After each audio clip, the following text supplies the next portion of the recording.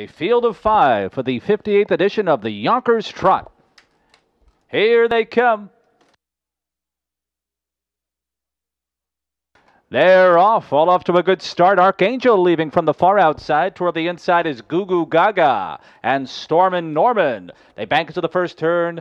World champion Goo Goo Gaga will take on an early challenge on the outside from Jim Morrill Jr. and Archangel. Third is Stormin' Norman and Johnny Campbell. Then we come back to market share. A gap of 3 to the trailer. Muscolo and Archangel up to take the lead from Goo Goo Gaga, who's going to come right back here and challenge for the lead. A gap of 3.5 to find Stormin' Norman. And then comes market share, but Goo Goo Gaga, Corey Callahan elect to sit the pocket. Opening quarter was 27-4, and Archangel is cruising, and Goo Goo Gaga makes a break.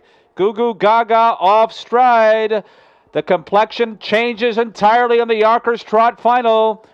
Archangel has it by about 4, so let's see. Goo Goo Gaga is back trotting, but has some work to do.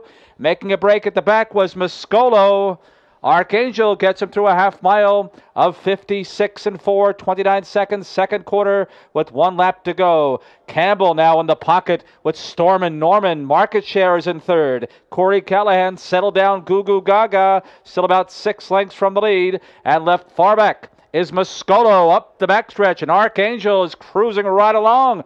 Archangel by about 2 at odds of 9-2 as market share comes to the outside of Stormin' Norman. Goo Goo Gaga's got to go now. They've gone 3 quarters in 1:25-1. They're on the final turn. Archangel challenged by market share on the outside.